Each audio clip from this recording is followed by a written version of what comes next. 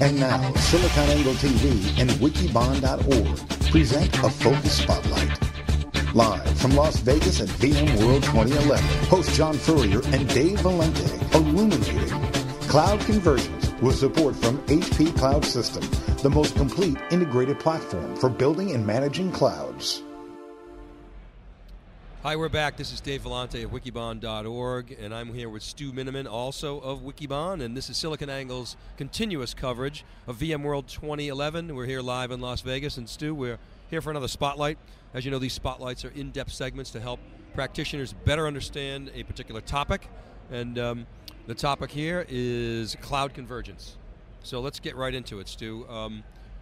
We've got a set of slides that we put together, and the first slide we're going to talk about, Stu, is the CIO outlook on cloud. And you basically got pressures down, some key issues they're facing, and you've got some incentives for cloud. So, you know, let's tick off the issues real quick. What do you see, Stu? So Dave, you know, it's real easy to say that security and management are a challenge in the marketplace. One of the real focuses we've seen in the ecosystem is tackling kind of the lock-in or integration of clouds. So it's one thing about getting your information in the cloud, but how do I make sure that I can get it out if I need, or be able to move it between providers if need be? And that's also an issue, moving between my internal cloud and you know, bursting.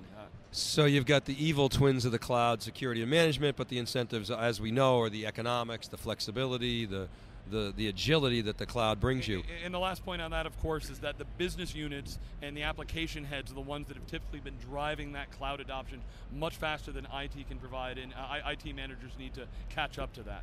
So all you need to know on this next chart that we've put together, this is from an infographic that we did, shout out to Derek Edmond and his team.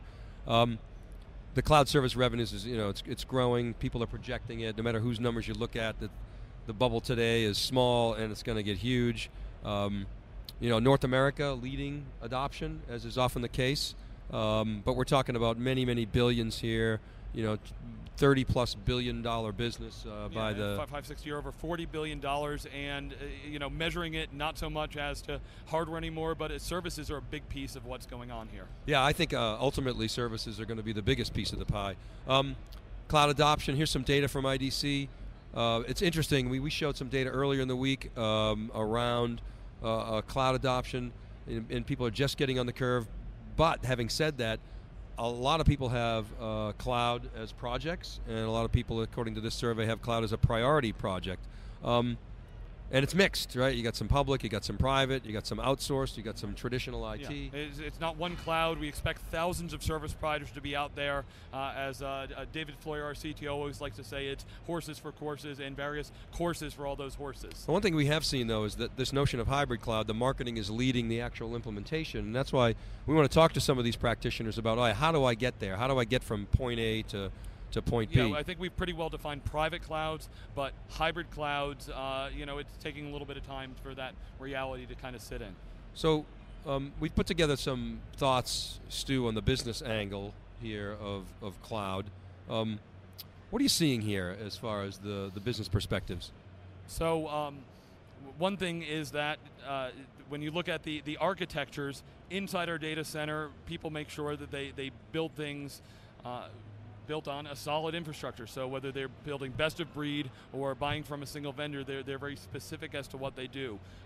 People sometimes look at Google and say, that's what I want to do. But Google is doing things for one specific application, and they have, you know, just a much bigger IT budget than anybody else is going to have for that type of environment. So cloud environments look much more like enterprise environments, but we have to go to homogeneity and building blocks to be able to help reduce some of the overhead of the costs. All right, so you're talking about converged infrastructure that essentially is a capability. Let's use an obvious example: compute, storage, and networking that serves not one application. It's not purpose-built. It serves the entire application portfolio, right? And it needs to be able to be scalable. It needs to be able to be manageable, and it needs to simplify the environments. Okay, and we talked about services. Now this slide is a very interesting one that put forth by Amazon, and it really talks about the benefits of cloud. The dashed line is the predicted demand. That's the hard part. You got to predict the demand. So what you do is you say, all right, let's buy more than we need. That's the blue line, the step function capital expenditure. And then the actual demand is the red line.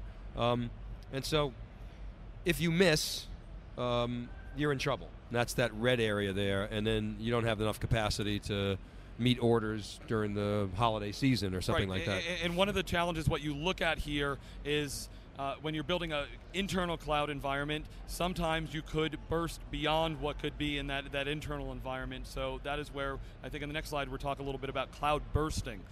And it's been a little bit of a hot potato as to what is cloud bursting and you know, how does this technically work? Because from a latency standpoint, you know, speed of light is always going to be a limiting factor for some applications. Well, we heard in the cloud service provider spotlight today, I mean, that ability to provide granular pay by the drink is the real priority of the customer base. So, and we're seeing some innovations from VMware this week that support this initiative, right? Right. So one of the ones here, they launched a website. It's vcloud.vmware.com. What's really interesting about that is how do I find a service provider in my area built for my applications, and this is VMware's ecosystem. So partners like IBM and HP, you know, Dell are all building these clouds, you know, in these various service providers. All right, Stu. So that's the setup. We're going to be right back, and we're going to deep into this topic with some practitioners and some experts in the field. So stay right there. We'll be back with SiliconAngle's